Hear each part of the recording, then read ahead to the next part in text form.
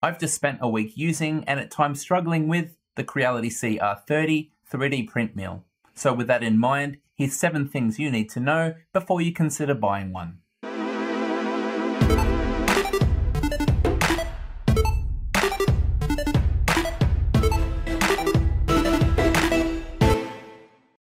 By now, you've no doubt seen other videos on this, the Creality CR-30, also known as the 3D print mill, made possible by Naomi Wu.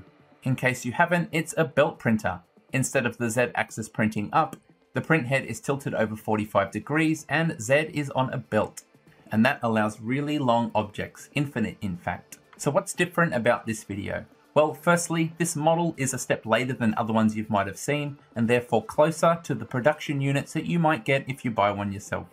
Secondly, in this video, I plan to show a deep dive of what it takes to actually print these really long parts. It's one thing to visualize the finished product, it's another thing to know exactly what work needs to go into achieving that.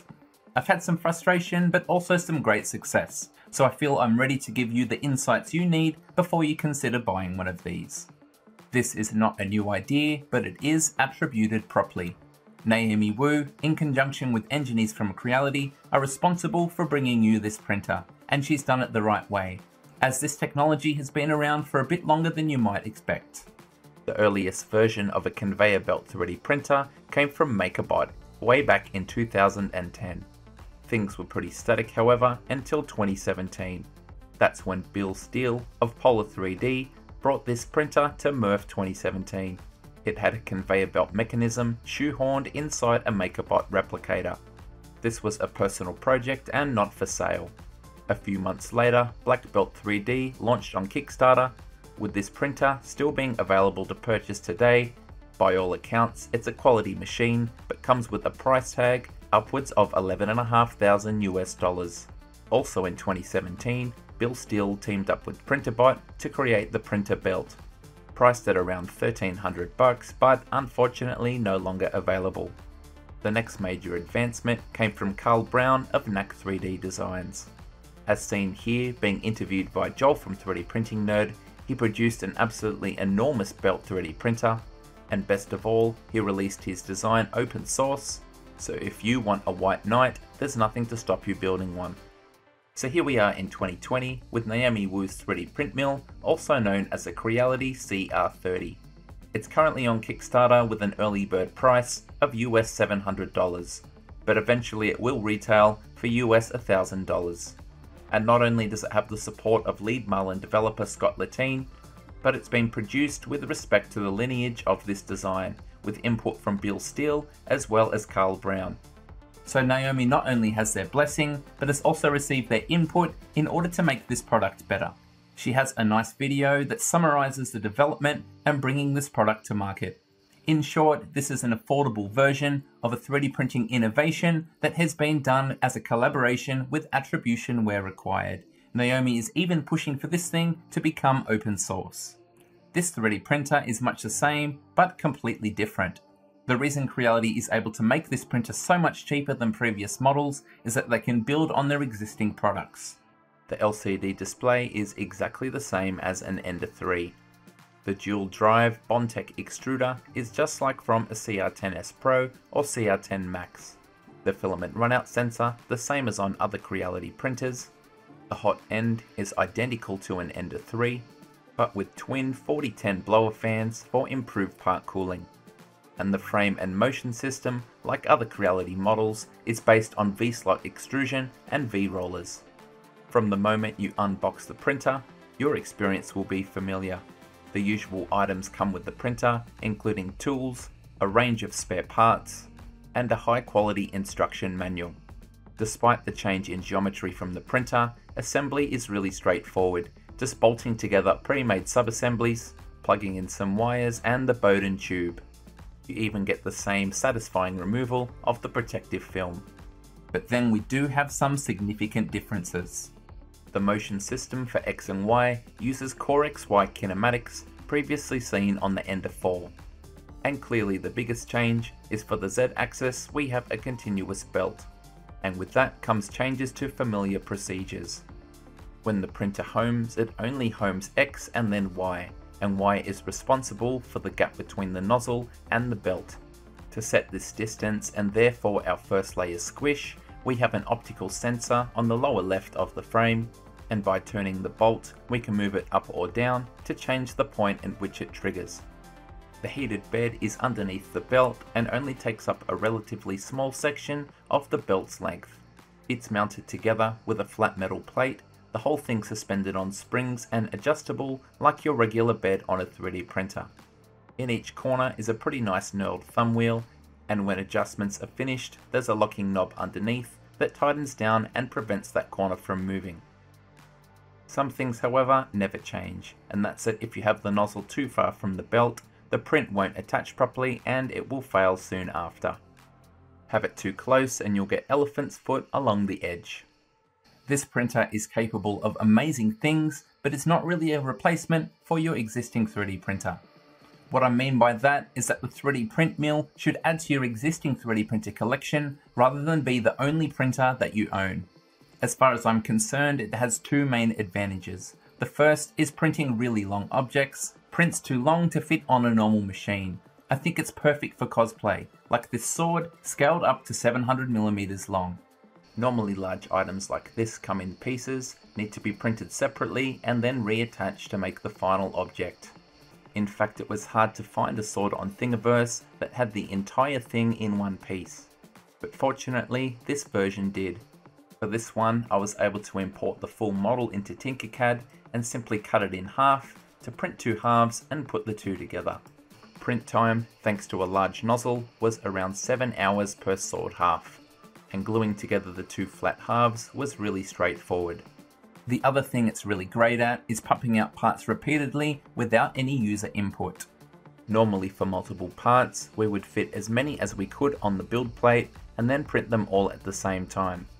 If one fails, however, it's likely to knock over the others and in a domino effect, destroy the whole process. This printer, however, can print the next object without even removing the previous one from the belt. And in the event that some of the objects fail, it doesn't actually affect any print started afterwards.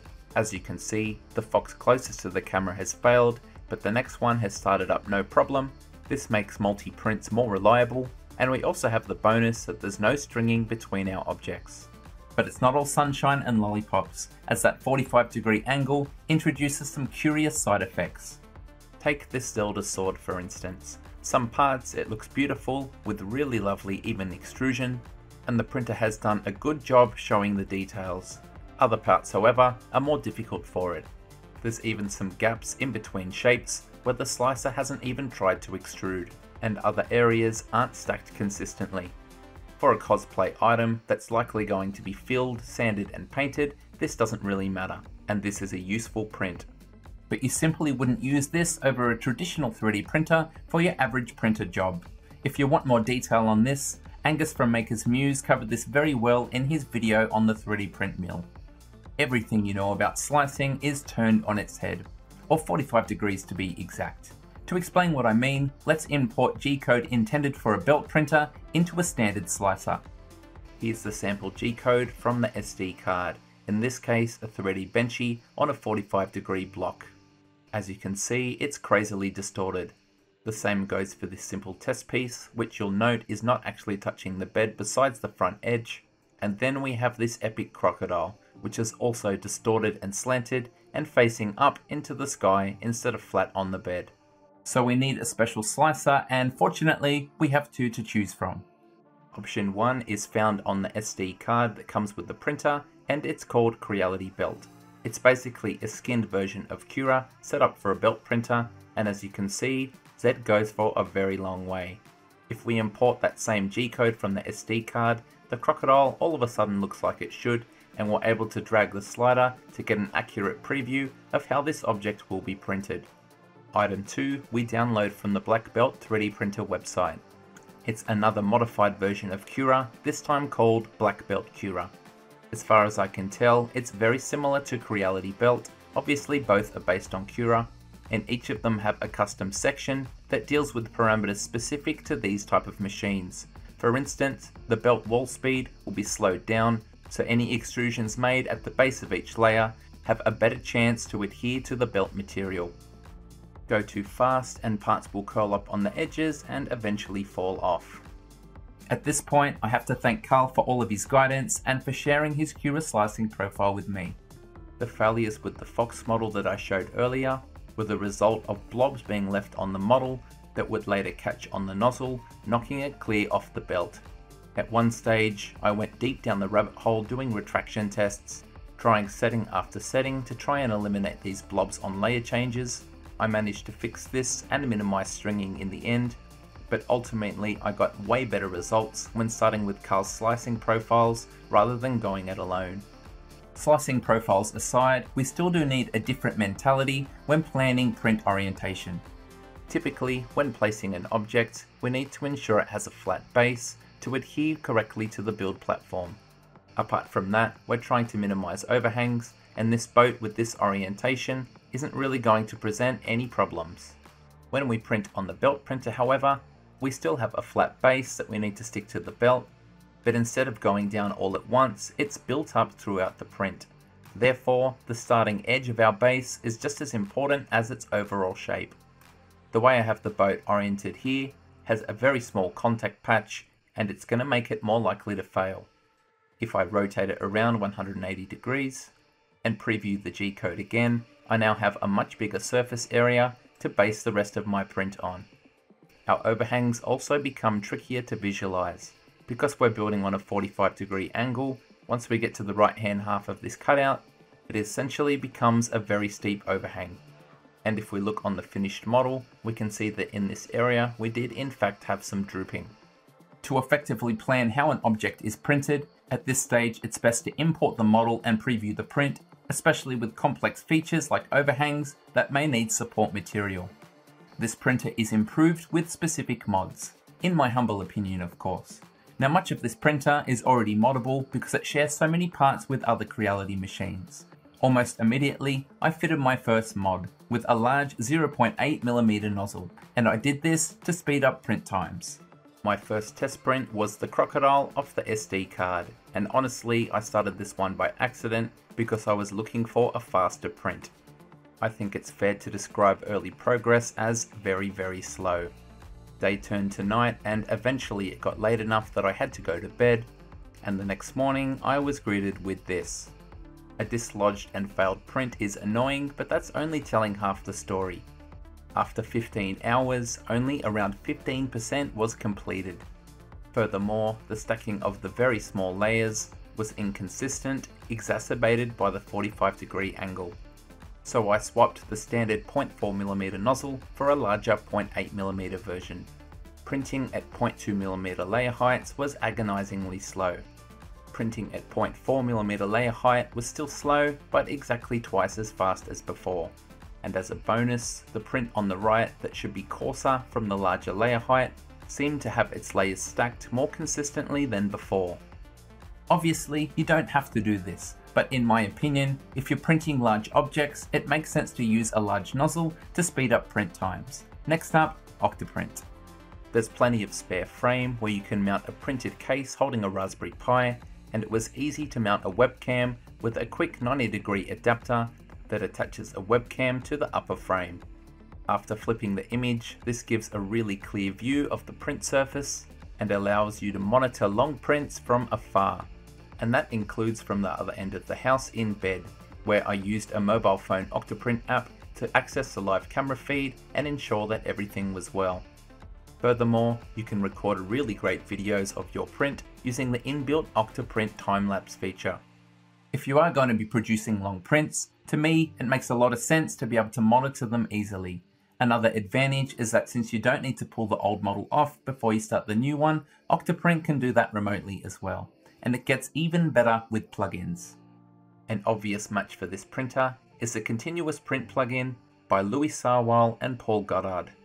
Installed easily from the plugin repo, it requires very little setup. All we need to do is enter some G-code that we want to run in between prints. In my case, I put the printer into relative movement mode, advance the belt 50mm, and then put it back in absolute mode. Now in the Continuous Print Queue tab, all of your sliced G-code will be listed below, and we can build up a print queue by clicking the tick to add print jobs to the list. We can easily rearrange them, and we can have multiples of the same print too. When we're ready, we press the Start Queue button and our items will print in order. If we wanted to print something indefinitely, we can press the Loop button. I successfully used this plugin to print multiple objects overnight without having to intervene for each one. Creality Belt does have a setting where we can input the amount of copies, but I think doing it through Octoprint is a more flexible and easy method. The belt is its greatest strength, but also its weakness. Now the belt is what makes those really long prints, as well as continuous printing possible, but it does introduce implications. Now this machine is a little bit more updated compared to other ones you've seen by other YouTubers, and it should be closer to the final production model. So how did it go? It's made from nylon, and like the other belts you've seen, the finished part leaves a ghosted effect on the surface. This is only visual, however. The belt leaves a fine texture on the underside of the model, and I really don't mind this. Unlike previous belts, there's no zigzag join, instead there's a seam that is slightly raised to the touch, and this does leave very subtle marks in the underside of the print in that location. My main issue, it's just not as sticky as a traditional bed. Early on, I decided I wanted to print an enormous folding propeller assembly. I imported the blade into Tinkercad, cut the base off to make it flat, and added a little brim. On a regular printer, you'd think that this would print okay. On the belt printer, everything started well, but adhesion was lost partway along the blade, the part wobbled around, looked terrible, and eventually fell off. So I came back and added a brim the whole way down the narrow section. But even that one fell off as well, and I had to abandon the project. I was getting really frustrated, so I employed one of my old favourites, a liberal dose of hairspray. And I'm pleased to report that things improved. Adhesion was strong enough to support this sword merely by the end of the handle, the rest hanging in mid-air. Rotate the belt to run the object off the edge, however, and it still comes loose without any issues. Another problem I had was the belt not being correctly tensioned and tramming to one side, which seemed to have a devastating effect on print quality. All of these boats were printed back to back with the exact same G-code, and on one side of them they are identical. But if we flip them over and inspect the side where the belt wasn't quite right, you can see the print quality was highly variable, looking like layer skips. Fortunately, there are tensioners at the front of the machine to get the belt aligned correctly. Using Octoprint to get the belt spinning continuously, I checked the tension across the belt and made adjustments until it pulled itself to the middle and remained consistent. And after this adjustment, I finally got prints that were consistent from left to right, in fact the best ones I had had since starting with the printer. While I was able to get on top of these issues, I guess the point I'm making is that the belt introduces areas that require specific calibration and knowledge, and as we know, 3D printing is already quite finicky. Finally, this 3D printer is not for beginners. I've been 3D printing at home since 2013 and I've used dozens of machines now, but at times, using this I was deeply frustrated. When things were bad, they were really bad. Consider this my worst print, with incorrect slicer settings, a misaligned belt, and general inexperience. Based on this, there would be no way I could recommend this 3D printer. But contrast that to this sword, which by comparison looks absolutely beautiful. It's not perfect, but it shows how far I came once I had some experience and knowledge, and I expect that I will further improve my results from this point onward. When starting out with a belt printer, I think it's reasonable to expect some challenges. So now is a good time to thank Carl for his patient support. If you're willing to persevere, I believe you can get some amazing prints from this machine, and I hope to be showing some in the future. I just want to make it clear that you will be in for a learning curve at the start. I'd like to thank Naomi for supplying this unit free of charge so I could try it out, and for her continued efforts in pushing Creality towards innovation and being open source. It's also worth reminding you that backing a product on Kickstarter has inherent risk, even if this machine here seems to be of the same standard as off-the-shelf Creality printers. I'm dying to know what you think about this printer, and if you're considering backing it, please let me know down below in the comments section. Thank you so much for watching, and until next time, happy infinite 3D printing. G'day, it's Michael again. If you liked the video, then please click like. If you want to see more content like this in future, click subscribe and make sure you click on the bell to receive every notification. If you really want to support the channel and see exclusive content, become a patron. Visit my Patreon page. See you next time.